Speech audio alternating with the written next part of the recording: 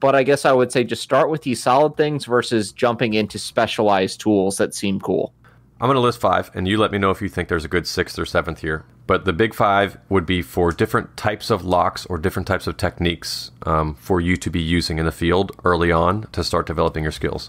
The first base that I would cover with my tool purchases would absolutely be actual lock picking. So picking and raking. Number 2, slipping a latch on a door from the pull side. Number 3 would be a push door latch slip. The 4th is going to be easy decoders, so a decoding tool. And I'm so sorry, my brain is just exhausted from teaching this last weekend. I forgot what number 5 was. Oh, I do remember now. You said it earlier. A wafer jiggler tool. Welcome to Uncensored Tactical, where our goal is to talk about training, tactics, and more without being limited by red tape or a sterile, bureaucratic environment, so that we can bring you value and insight in a way that other organizations just plain can't. We are live. Short intro, shooting for 60 seconds here because I don't want you guys to skip it. Oh, you could skip it. I don't care. Today's episode is which lockpicking tools should you buy first? This is to answer the question, hey, I was thinking about getting into lockpicking. Should I buy this tool or that tool or both tools, or what do you think? So we're going to give you all those answers, and of course they're very subjective. Today it's me and Dave here. And the housekeeping is, if you want to send me some feedback, a good place for that is my email account, which is pat@utac.io. You may have messaged me at my old email address that I had listed on my old podcast episodes. I check that less than once a month, but occasionally I grab some stragglers from there. Next, if you want a discount on a Fortress Canine protection dog, they are amazing, just like Arrow here behind me, who's doing her job watching me record. Just email me at my email address and we'll hop on a phone call. We'll find out if our types of dogs and services are right for you. And if they are, we'll get you a discount over at Fortress Canine for one of their dogs. All right, Dave, hello. I think we're in the topic officially. Oh, gosh, thanks for the Patreon. The Patreon are such a big deal. I'm so sorry. I usually say that first. Patreons, thanks a million. You literally keep the lights on for the show. Sorry. Hello, Dave. Hello. That really is the most important part, though. Not joking. Yeah. So, yeah. Let's get into our first disclaimer here. Take us away. Nomenclature and tool names and technique names and lock names and definitions in the lockpicking world, it's a mess. So be patient, have some grace with yourself and with others. So don't get discouraged if you had called something the wrong thing or pronounced it wrong. And be careful viewing others that have used maybe the wrong terminology or nomenclature, and be willing to learn new things. So there's lots of products that have 6 or 7 names. There's lots of products that have one very generic name that people kind of will come up with slang names for. And then there's your professional grade word and your generic word, and then your slang word. And then there's multiple professional terms for the same exact thing, even within one manufacturer or multiple manufacturers. So nomenclature, breathe, and have some patience when it comes to lockpicking terms. Cool. Okay, so which tools should we buy first? The classic answer of it depends. Mm-hmm. We're going to start off with someone with 0 experience in any of this, and where to even get started. Picking and raking are going to be the bread and butter of the skill set. You can probably get going for less than $50. Mm-hmm. So, yeah, we both, I think, carry in our EDC the Bogota rake picks. Mm-hmm. Bogota. They're pretty small, about $25. Sparrow's Mace set, too. That has a rake and a small little hook pick. And Bogota Pie is a little more expensive. It's the same pick profile as the Bogota. It's just a set of 3 versus a set of 2. And they have more of a solid handle, whereas the regular Bogotas are a little bit more of a streamlined, long, thin handle. The Bogota Pies have a wide, flat handle. They're called Pie because they're 3.1 and 3.14 inches long. And last but not least, the one that is always a solid winner. The Civvy, Civvy intro kit. This has full-size picks, several different pick profiles that other things don't have. And all of these will get you going, and they're all pretty accessible, and they're all things that you can start learning on. That's the quick rundown of how to get started raking, which maybe we should define raking if you want to take that away. Sure. So yeah, if you're going to buy your first and only one lockpicking set, anything from that list that Dave just gave us is fantastic. And it's kind of, I think this is so nerdy and so fascinating that these are the tools that real world professional life or death operators will carry that are trusted and tried and that excel in the field. And they're all less than $50. Well, each of them individually is less than $50. Some of them less than 20. And they're very high quality and very professional grade and very good. So, kind of an additional disclaimer here is, or a warning here would be very cautious when you're buying your first lockpicking set or second or third, and you see advertisements for this 300-piece set for $500. What a steal. No, that's bad. Be very, very wary of anything that sounds similar to that. Okay, so all those things that Dave listed are for raking and picking. This is a technique where if you have a keyway with a little zigzag zig on it, probably like most of the common front door locks in this country, if you look at your front door lock from the outside, from the locked side, you'll see zigzag zig. It's either left, right, or right, left, right. It's very simple, and your key will be flat on one side, and it will have a couple peaks and valleys on top. That's for pin tumbler locks. They're arguably the most common locks in this country. And those sets that we listed above will get you through a huge percentage of those locks that you will see on your daily routine. So you walk out of your house, you can probably use one of those tool sets to get through your front door lock to unpick that. You go to your job, maybe if it's not like if you work at a bank or a jewelry store, they have higher security locks. You probably can't pick those high-grade commercial locks with some of these sets, but maybe you can. But within those businesses, you'll have manager offices, you'll have locker rooms, you'll have janitor closets, you'll have all sorts of locks on the inside of your building, and some on the outside, that those tools will get you through.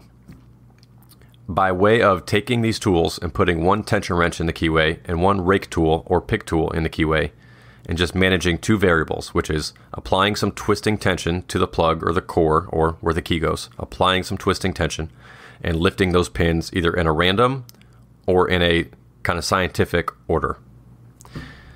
I think I went kind of deep on that one, but any of those kits we listed above will get you started with access through the keyway by manipulating the pins and applying tension. That's what you should buy first. If you have nothing, any of those that we listed above, buy those. Let's do this too. This is going to be episode 220, so I believe that the plug for that is going to be uncensoredtactical.com/220. I think that, let me double check. UTC. I'm going to type it out. /219. Yep, it's uncensoredtactical.com/220. We will give you all the direct links for all these tools. Cool. And yeah, with raking, these are all sets that we listed above that'll get you started with raking and picking. But for regardless of what role you're doing or what settings you're in, these are incredibly high value and widely applicable. One other thing I'll add is, especially if you're in more administrative settings, would be a set of wafer jigglers, sometimes called tryout keys. Southern Specialty sells a set called covert jigglers. I like those a lot. A wafer lock is a kind of lower security lock, but you'll find it a lot on desk drawers, on lock boxes, on cabinets. Not so much on doors that are used as entryways, but they're incredibly common, though typically more on the administrative end of things. But I mean, a lot of the cheap car gun lock boxes, for instance, have like wafer locks on them. Even your home fire safes might have a wafer lock on it. So it's a very common lock type that you can also buy these cheap tools. I want to say it's like $12 for a set of the covert jigglers. that's another incredibly high use item, regardless of your application. And Southern Specialties doesn't make the only ones. I know Sparrows has some. I think theirs is called the Rock Out set. Those are fine too. For a lot of these, you don't need to get hung up on the exact minutia of the exact profiles of the tools to a painstaking degree. I think it's more important to stick to quality products that have established themselves more so than fretting about the difference between the covert jigglers versus the rock out keys profiles.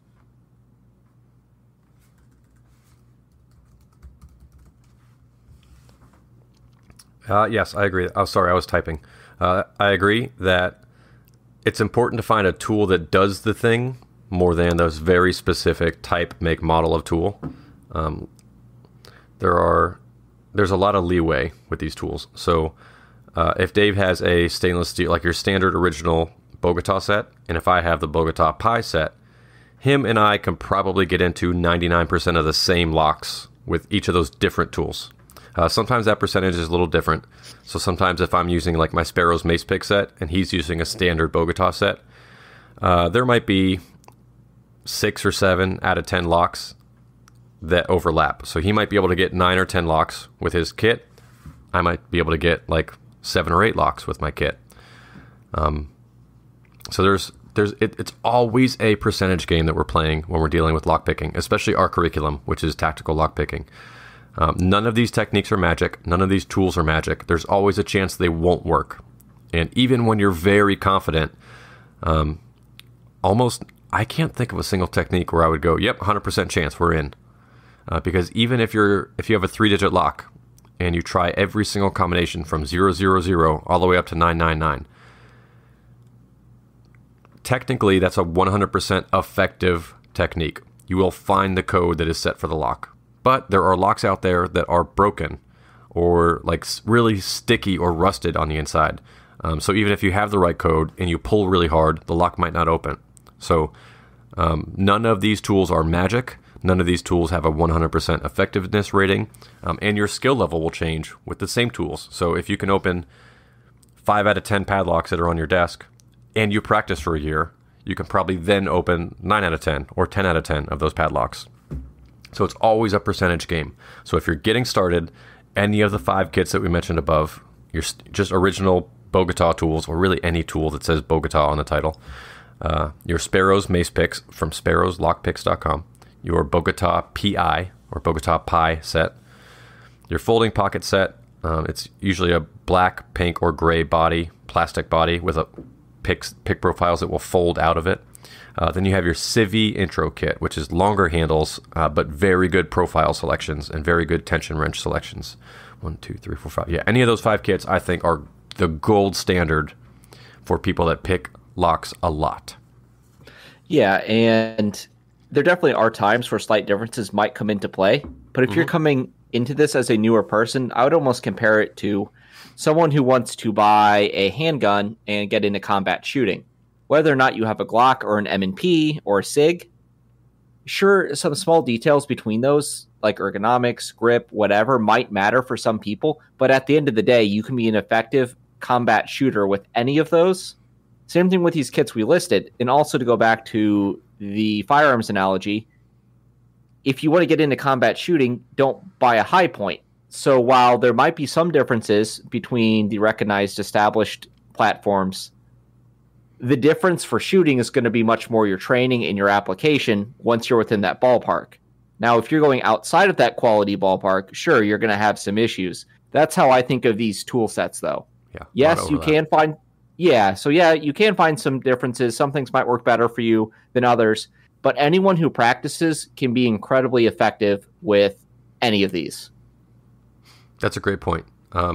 Yeah, so what we're not trying to say is buy any tool. What we're trying to say is buy any quality tool. And this community is really great. So I'm very happy that we've spent a lot of effort trying to upkeep this good community. There is a lot of information sharing. A lot of it is for free. There's a lot of support. There's a lot of answers that are given freely.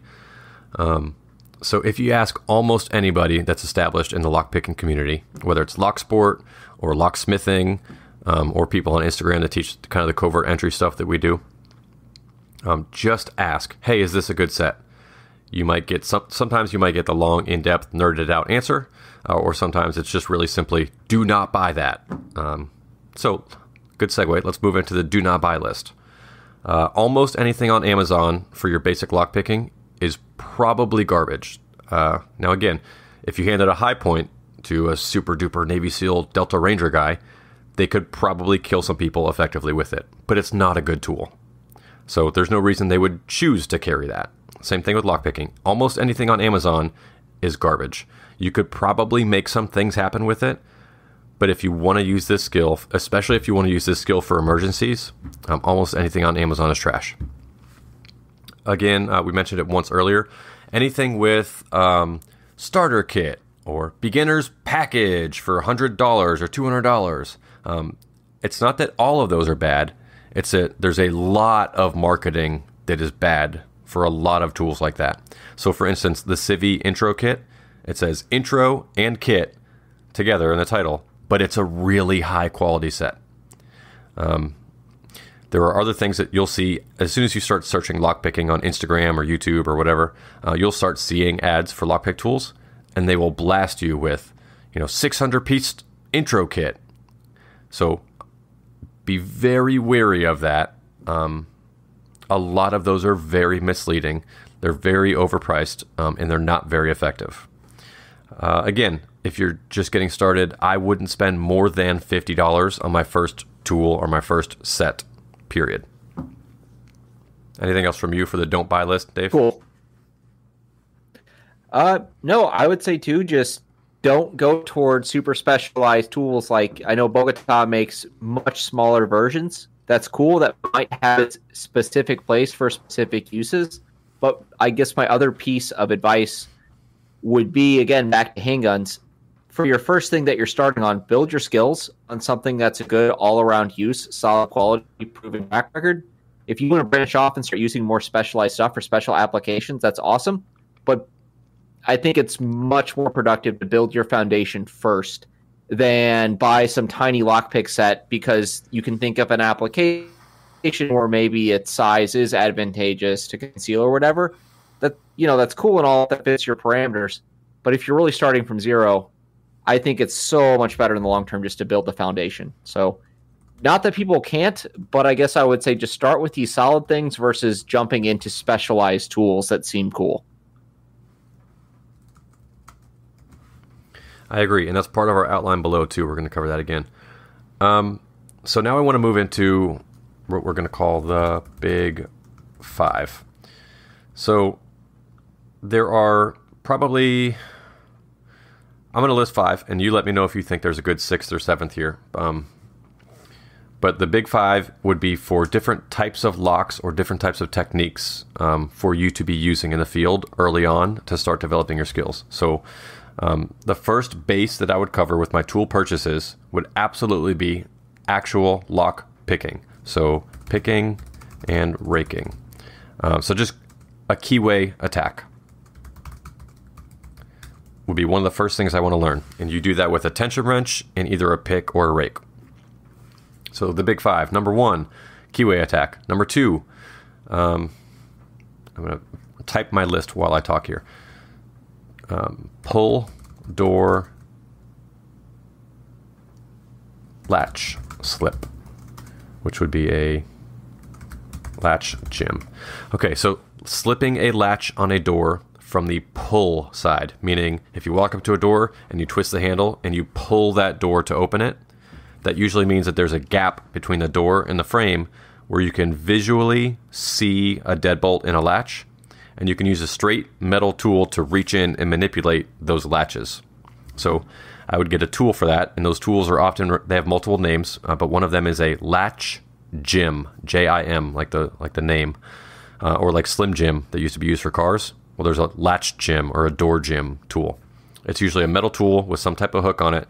It will slide into the door gap between the door and the frame, and it hooks that latch and pulls it to open it.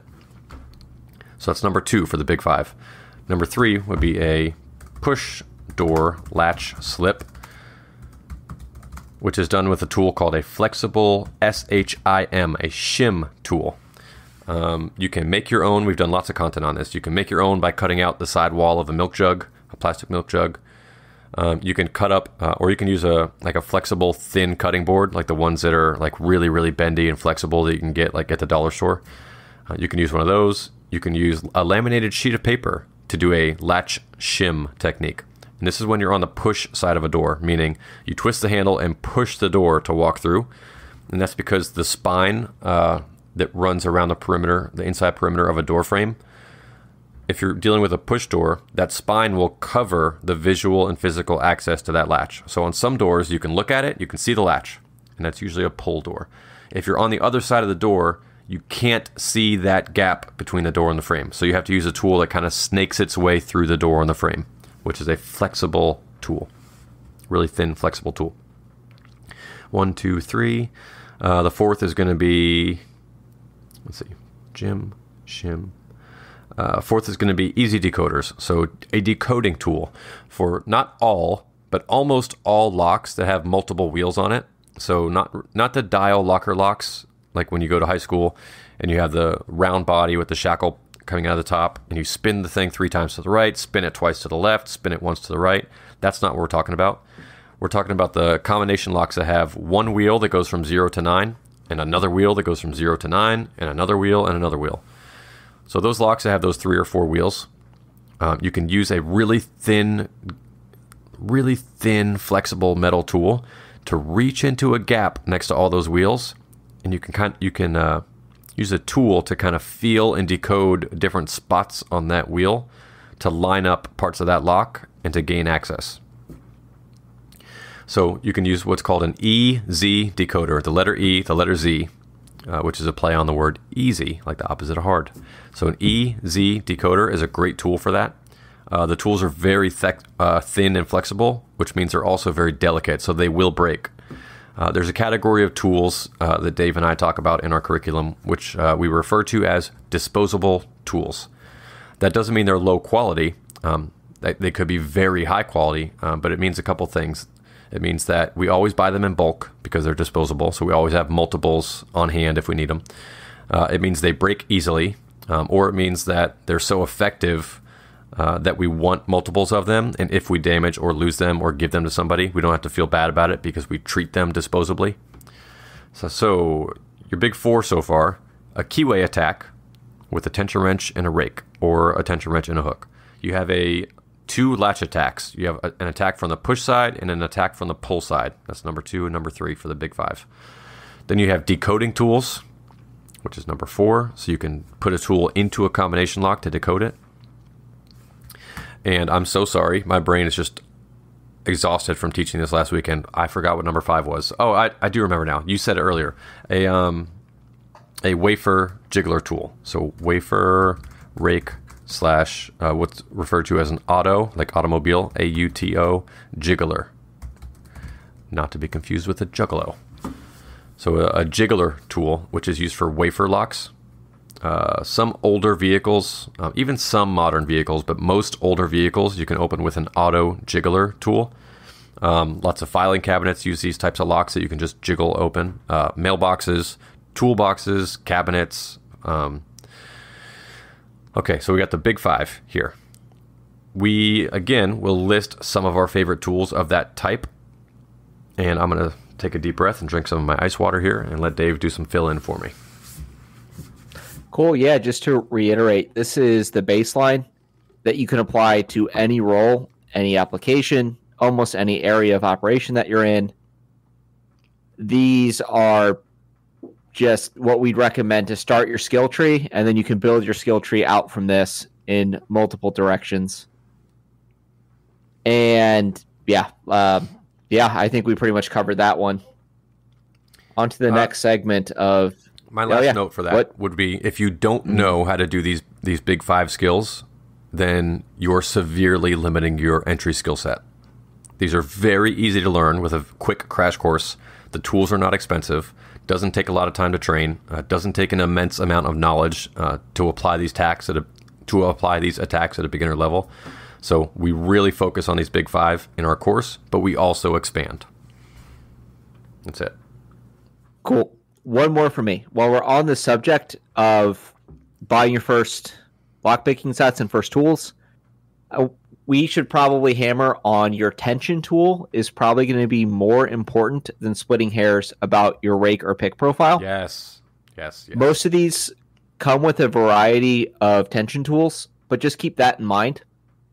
That we had already said, don't go out and buy the 100-piece pick sets because you don't want 100 picks. You want, you don't need 100 tensioners, especially not to start off. But I'd rather have 3 pick profiles and 15 tensioners. Honestly, that's probably most of what I use, even for single pin picking. Is maybe I use a total between raking and single pin picking, a total of 5 picks, if that, but way more tensioners. So again, if you're just starting out, these will come with tensioners. Just go ahead and experiment with them. Get used to them. These should all come with adequate tensioners, to my knowledge.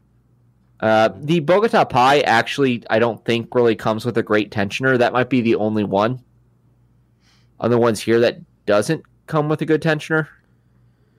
Do the pocket pick sets, I forget off the top of my head, come with many tensioners? I think they have what's called a bullnose tension wrench. It's got that little kind of lip over at the top corner of it. But yeah, the folding pick set has a pretty good tension wrench on it, but it's only one. Mm-hmm. The Bogota Pies and the original Bogotas, both of them don't have great tension wrenches. But dude, being able to pick through probably 50% of every residential front door in this country with that $25 tool, still pretty amazing. So yeah, it's not the best tension wrench profile, but it's still very good. Yeah, so that might be a slight expansion, I guess. So yes, as we said, these sets will definitely get you going, get you incredible capability, as is. But yeah, that just one other word on getting into lockpicking is as you look to expand, focus more on your tensioners than collecting every pick profile you can imagine. I agree. Which brings us to next segment. Cool. You should grow out of... Oh, yeah? You have more? We got the lag. Go ahead. No, I was going to go on to our next section, Perfect. Unless you got something else. Nope, go ahead. You want to grow out of your tools before worrying about acquiring too many. Everything we just mentioned above will give you incredible capability in use, and the stuff we mentioned above you'll probably use through your entire lockpicking journey. The ones we listed above won't ever become obsolete. I agree. There's so much to be gained out of those, so you don't necessarily have to grow out of them in the sense that you stop using them before you buy new tools. But there is so much to learn and do with just the ones we listed above.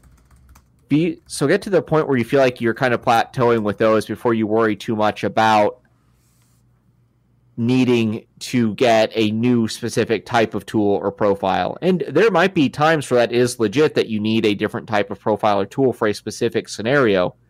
So we're not saying, I guess, that you won't run into scenarios where you might need a specific tool. But just in general, just hit the limit of training with your tools. I agree. So that once you hit that limit of training with your current tools, and that's a really good point. I titled that wrong, which is to grow out of your tools. It's actually to grow out of your skill level, which is buy the tool and use it on as many locks as you can, and practice and troubleshoot and try to stretch that tool to its limits, and find out when you need to buy a different tool, as opposed to going, I'm going to buy all of the professional tools I can, and then I'll maybe try to use them. So getting the most out of your tool before worrying about buying more. That's what we call establishing your baseline of your skill set. The kind of the gun industry equivalent would be, it would be silly for me as a brand new shooter to go with a friend to a shooting competition and to see some dude with a $9,000 race Glock with like a flared magazine well and like a golden flared top port ejection, like super laser flashlight, like pretty dazzled up Glock.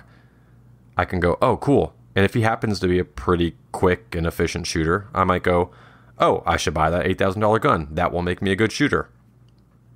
False. Just like lockpicking. So it's not, oh, this tool's way more expensive and there's a lot more picks in it. This will make me a good lockpicker. False. The very first set that we mentioned, just the original, what's called a Bogota set, it's $25. We have it on our website. Lots of other places you can find that too. It's a very good set. It's the workhorse of the lockpicking world. Just like your regular old mid-size 9mm Glock can perform wonders and will for the rest of your life. So that's your baseline. Growing to the limit of your tools. Okay, I think that's most of what I have for that segment. Don't stretch your budget to buy stuff that you don't know how to use yet. Use what you got and learn the limits of those tools first. And that might take some time. Cool. So let's talk about, you have the baseline set, which again, incredible capability in just that. How do people start making decisions of the next tools to buy when they're new? This is where it's going to get a little more specific to you, what you're doing, where you're operating. This is where we can't just give blanket recommendations as easily as above, which would apply to everyone for the most part. Are you somewhere where you're doing this as a first responder? Are you doing this as part of a job where you're going to be making lots of entries? Are you pursuing this more to add the capability to your life?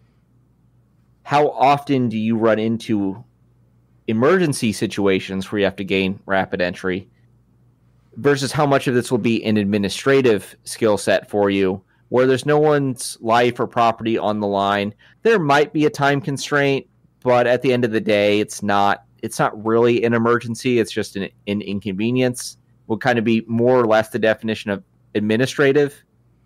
There's not a real consequence on the line, I guess, to approximate it. I thought maybe we could break down a couple of those different paths people could take to start buying a set of tools specific to what they do once they have the baseline squared away. Why don't you start us off with the emergency framing, because that's really how UTAC got its start and a lot of the content and really what a lot of the framing's around. Sure. Some of the students from last weekend, I taught a course last weekend in Houston, Texas, and some of the students' questions were, we kind of went down the covert entry rabbit hole. So almost all the techniques that we teach in our tactical lockpicking course can be applied in a covert entry operation. But what Dave and I, what we call our framing, is that we've designed our curriculum for certain people to be used in certain ways. And that doesn't mean certain people aren't allowed to use it. That just means our avatar, if you will, was a person that wants a skill set added into their life. So it's not their primary role. It's just an extra skill. And that skill was going to be used for emergency access with some non-destructive lockpicking type techniques. So if it's purely administrative, meaning, hey, if we have a lock that we need picked open, we'll call you and you can come pick the lock. Completely administrative. If your role is going to be, oh no, there's an emergency there and we're locked out. And for some reason or another, bolt cutters aren't the best option. Kicking the door is not the best option. Battering ram is not the best option. Or you don't have those options available. So we put together a small kit recommendation that people can easily carry with them. It doesn't get in the way of how they live their life. It's not super expensive. And the curriculum is designed to help you answer questions about how to use the right non-destructive or lockpicking type technique, how to use the right technique at the right time during an emergency. So that's kind of the framing overview. You can use lockpicking in any way you like. You can use it for fun, for a hobby, to compete against other people. You can use it as a first responder. You can use it as a super spy, whatever. So our framing for our curriculum, the way that we teach lockpicking techniques, was for non-destructive entry during emergencies. So different people that will be using this skill set in different ways will all have a strong baseline, and then they can alter that baseline to fit their life and their role a little bit better. How are we doing so far? Yeah, so what tools would you suggest people start looking to expand their baseline, specifically for emergency access framing. So not counting stuff that you'd recommend for administrative purposes. Sure. Big emergency oftentimes is vehicles. And even if that emergency is just time, like, oh no, this is going to take forever. Like, this is kind of a big deal. We need to get in quicker, even if it's just, or we'll be late, or if it's, or I'll lose my job, or if it's a real emergency is, oh no, my kid's locked in the car. It's 100 degrees out. Well, if you can see through the window and the kid's not dead, then you have a little bit of time.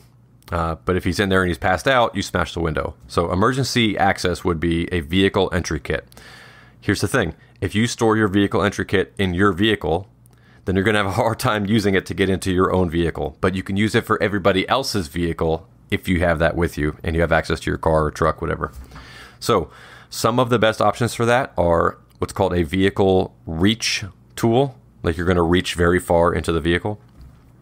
That's usually just a flexible, long, semi-flexible, semi-rigid, long piece of thick gauge wire. And you're going to use the equivalent of a blood pressure cuff. They're called air shims, or just a rugged airbag that will slide between the door and the frame of the vehicle, that you pump air into it, and it separates the door from the frame of the vehicle a little bit. That allows you to get that reach tool in through the door and the frame, and then to manipulate buttons inside the car. So some tools that I would expand early on in my progression of my lockpicking skill set would be a reach tool and an airbag, and that will get you into probably 90% or more of vehicles with very little training. It's logistical problem solving, like, how do I get this airbag in? And then it's, how do I reach the right button? But it's not really, how do I use the tools? They're pretty easy. You can learn how to do it in a quick crash course. Cool. And I think we can further split this down between, is this emergency access as a first responder or as a citizen? So morally, I don't think there's a difference. I think the difference just comes into what type of situations you tend to find yourself in. Some other high yield tools, and this is going to have a little overlap with the last show about favorite tools, but some of those were favorites for a reason. If you are a first responder or you're in commercial facilities a lot, something like an under the door tool for $30 gets you really far, really quick access. I don't know if I would suggest someone who otherwise isn't in a bunch of commercial settings goes out and buys an under the door tool as the first thing they expand to. It is going to be useful. It is going to have its applications. It's a great tool, regardless of your role, to have on hand. But if we're talking first thing, I feel like that's an important distinction of being aware of what type of situations you're frequently in.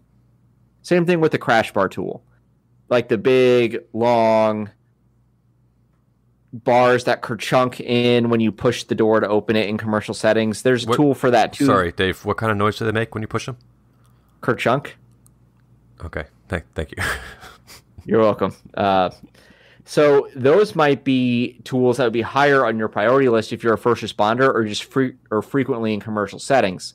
Residential settings, or maybe besides the front door of an office building, might not have as many of those. Sure, the under the door tool might be a little more common in an office building just throughout the building. But again, that's stuff you have to weigh specific to you. So that might be the first divergence where I might say, if you're not frequently in commercial settings, they are helpful tools to have. I'm not saying they're not helpful or useful tools. But that's kind of a difference, I think, where I would prioritize those types of tools depending on what you do. Are there any other splits in the path that come to mind for you where maybe certain tools would be higher priority for one group of people over another? Yes, and I talked about this in my last class. We talk about it quite a bit. And I think it's probably listed in the first book for UTAC, Tactical Lockpicking. It's a tool called a CRAT tool, and that's an acronym for the Seattle Rapid Access Tool. It's by Ignition USA is the company that makes that. It's big, it's bulky, it's very solid, it's very reliable, and it's very effective. It's also very expensive. And there are other tools that will do the job of that for less money and less weight and less size. But it's a wildly popular tool in the fire service.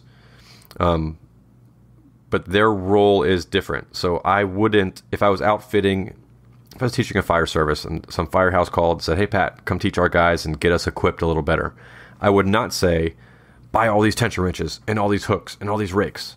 I would say, hey, you guys have a halogen bar that will, what our friend Cody says, these halogen bars will get you into every single obstacle out there. This CRAT tool can sometimes do it faster and easier.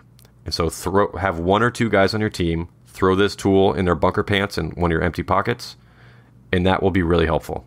So as you're walking around the perimeter of the building, while you could shove your halogen bar into a tool and rip it off the hinges, you could also take the CRAT out, unfold it, stick it in and swipe the latch, and the door or the gate or the hinge or whatever, it's open.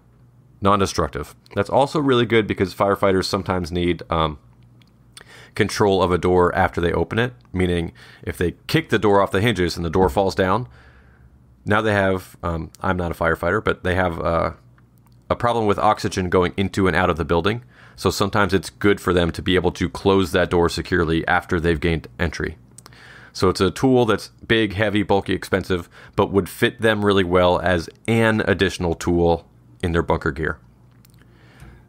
Who do you think bypass drivers? Oh, sorry. Lag got us again. For me, I'm questioning taking that tool out of my gear bag. It's the heaviest, bulkiest tool in my gear bag. And because I have a small gear bag, because it's an additional skill set in my life, it's not my primary job to make entry. That space is very valuable inside my bag, so I might be getting rid of that one soon. Your next question about bypass drivers, go ahead. Yeah, who would you recommend bypass drivers to as a higher priority purchase? Sure. Short answer would be if you don't have the big 5 skills covered that we talked about earlier, then I wouldn't worry about buying a bypass driver. That goes with almost all your expansions. If you don't know how to do those 5 things and you don't have tools for those 5 things, don't go expanding elsewhere. There's so much quality and value and return on investment in knowing those big 5 skills that you could do whatever you want, absolutely. But buying a bypass driver is not as good of a return on investment for you. Yeah, because they're lock specific, and also it brings up the next question to ask yourself. On a weekly basis, how many different types of locks do you come in contact with? So again,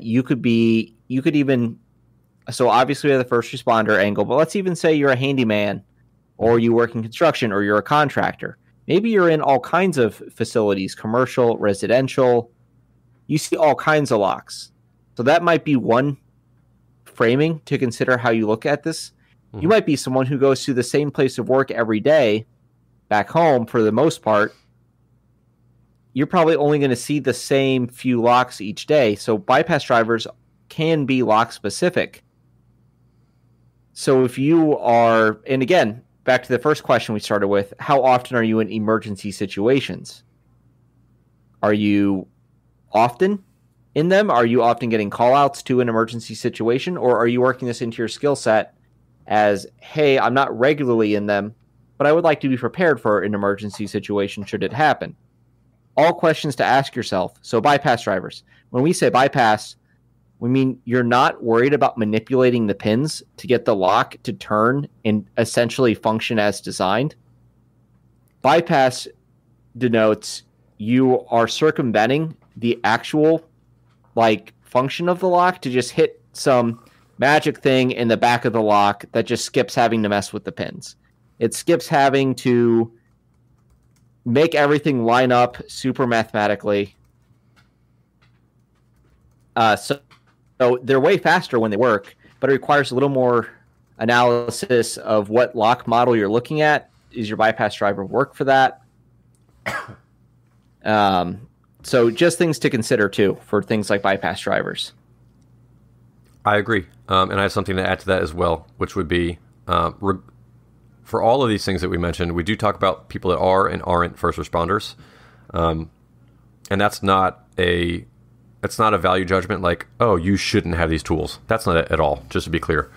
And I said earlier that the way that we teach and the foundations and the curriculum that we teach are designed to be a small, limited skill set that you add into your life. Small, limited isn't even really the best term. It's a very expansive skill set. But it's your kit bag would be a small, limited kit bag.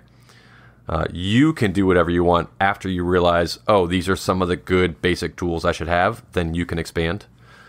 But there are people out there that will say, hey, I heard of this new thing. I love this entry stuff. I love the covert stuff. I love the lockpicking and the bypassing.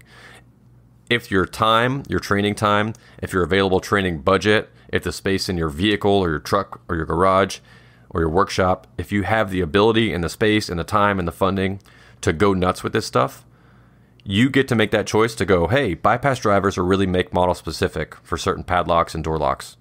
I'm going to buy all of them. And I'm going to buy locks to practice on for all of them.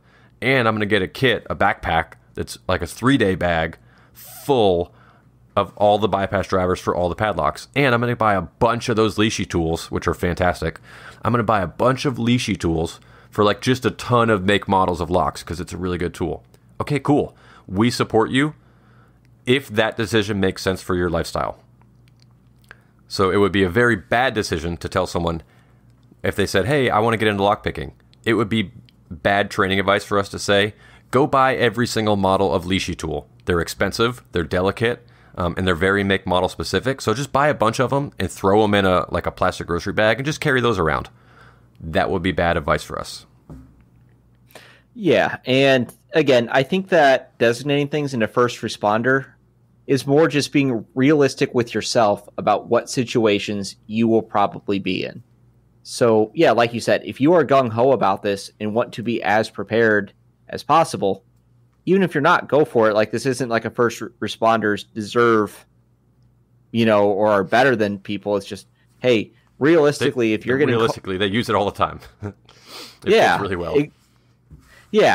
So exactly. If like you work in more of like an office setting, like there's nothing wrong with that. You'll definitely still run into lockout emergencies in your life. This is just more if you're looking for a starting place, if you have a limited budget, that designation is more about just being honest with assessing how often you need it and what you need it. So you mentioned Lishy. So did you want to hit that before we before we end this? That when should you look at Lishies? What Lishies should you look at? Is it something that you need to consider as someone who's new to the skill set?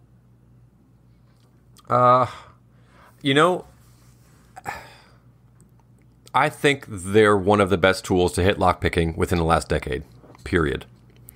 But they're very, very specific for what locks they'll work on. So it's not a huge return on investment as far as general preparedness. It is a pretty big return on investment if it's a common lock make and model out there and you buy the leashy for that common make model lock. The leashy tool, when we teach our courses, students often will go, how do I do raking and tension wrench with these Bogotas? Oh, cool. And they go, this is amazing. And then we do some advanced picking, usually the end of our first day, the beginning of our second day of our tactical lockpicking course.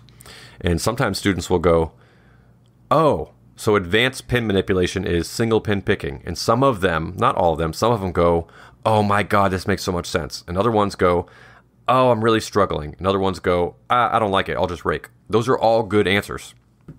But I'll then show them, hey, this is a leashy tool. You put it into the right keyway, and you fold out this little flap, and you apply tension to it, and then you use this chart in your hook pick that's attached to do single pin picking, but with a specialized tool for it. And sometimes, well, actually most times, after students put their hands on a leashy tool, especially newer students, they go, oh my God, I'm buying one of these right now. Where do I find one? And that's because, oh, now I understand single pin picking so much better. So it's tough to get the right tension wrench in the right spot with the right amount of tension and to maintain that tension while you're using a brand new tool. Like you have to get the right hook pick with the right profile and the right thickness to lift the right pins in the right places. And that's a skill set that takes some time to develop. So the leashy tool can really develop your single pin picking faster. But what I think probably Dave would agree with me, let me know if you don't, would be as long as you're using your leashy tool intentionally to help you overcome a specific problem, that's great. If you're using your leashy tool to say, I don't really want to learn how locks work, so I'll just use this leashy thing as a crutch, then I think that's a bad decision. So we are in the business of helping you design your overall entry skill set. We're not in the business of going, this tool and this lock, if you use this technique, it will open. Good luck, have fun. We'll give you that info, but we will also help you design an approach for making entry, and so we will help you ask the right questions and find your own answers for how do I design the tools that I choose? How do I design my loadout bag? How do I make it fit in my area of operations? Which tool should I use on an obstacle and when? So those are the things that we specialize in. Cool. Yeah, just a couple points, and then I'm probably good to wrap up. But Perfect. Yeah, with the leashy tools, I think the lowest I've seen them is around $70 a pop. Uh-huh. You can regularly see them at $100 a pop. And like we said, the raking is not typically lock manufacturer specific. You might have some companies only make high security locks, but more or less, your raking and your foundation skill sets will just apply to so much more that exactly like you said, if you just rely on a lishy pick, you're cheating yourself out of a super widely applicable skill set. That being said, if you really wanted to stretch into lishies, there are some that can work on multiple keyways for one manufacturer. So the Slage one that would get you into residential Slage keyways, which this is getting a little out of the scope of this episode when we get to identifying key brands and keyways for starting. But take away from this part is residential locks are often in the US either Quickset or Slage. So there are two lishies you can buy that will cover most residential locks. Once you start getting into commercial and high security locks, that's when you start branching off into a bunch of different lishies. So we don't have to get too far into it, but that would just be my last thing to wrap up on lishies, is there are two of them, but you're still looking at $150 to $200 investment for only two brands of locks. And a lot of times, if these locks are being used in a residential setting, they might be just as susceptible to raking or picking too. So that's a lot of money to invest. In addition, if you are just starting out and just have a limited budget, great tools, but just be aware of their place. And that's all I had really on lishies, at least in this scope of things. Cool. I'll wrap up with a short overview, which is learn those big five first. And we usually recommend learning actual picking of lock keyways first. You can do it for $25 or less, and you can learn how to manipulate pins and get a tumbler to tumble over, and you can get locks to unlock for you. And it's a huge return on investment. You're spending $25 for a toolkit. It's pretty quick to get your first entry. I would be surprised if, even self-guided just through watching YouTube videos, I'd be surprised if you couldn't open a padlock somewhere on your property or in your house on the first day of using that tool. And then once you get that opening, you can apply it to hundreds of thousands of locks across the country with just one day of practice. And then I'd learn the big five, and then I'd start branching out where it makes sense for you and your budget and your mission. And I hope that y'all got some value out of today's show. Let's do some housekeeping to close it up. A little extra housekeeping today. First up, thanks a million to our current Patreon. It's the backbone of what we do. Having that support to help us pay for our editing programs, pay for our software, pay for our hosting platforms and our publishing is a big deal. This is very expensive behind the scenes, and the whole world gets this info for free. So the Patreon are literally supporters. They support us. Anyone above the $2 level on our Patreon gets access to our after show, which we're going into shortly. And we don't hide super secret information there about high quality training. We hide our worst info there, which is just us being a bunch of fucking goofballs. Next, we're starting to finalize our 2023 calendar for in-person course offerings. So if you're interested in doing some in-person training with us, stay tuned. The easiest way to find info on that is go to our homepage, which is utac.io. That's UTAC.io.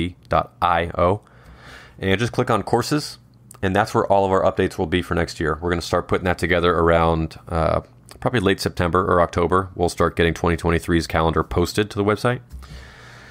We love teaching people in person. We love going out and meeting weird people and getting hands-on and having these tools get put into our students' hands and getting them some entries.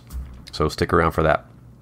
We also have a video course out. If you can't make it to our courses, or if you want your budget to stay a little smaller, we do have a online video course that's basically our 2-day tactical lockpicking course, just taught from me to the camera instead of me to a classroom of in-person students. We've gotten a lot of very good feedback for that. You can also find that on our homepage. Just go to utac.io and you can click on Tactical Lockpicking 101. It's a video course. It's still on discount because we've had a lot of people very, very happy with it, so we're trying to get it out to as many people as possible that want it. It's on discount for $250. I think the normal rate that we had decided to go with was around $400 or $500. So please, if you're interested in that, get it before the price goes up. If you want a high quality protection dog, please just email me, pat@utac.io. We will see some of you on the next we'll see some of you in the after show. We'll see the rest of you on the next episode. Thanks so much for coming, everybody.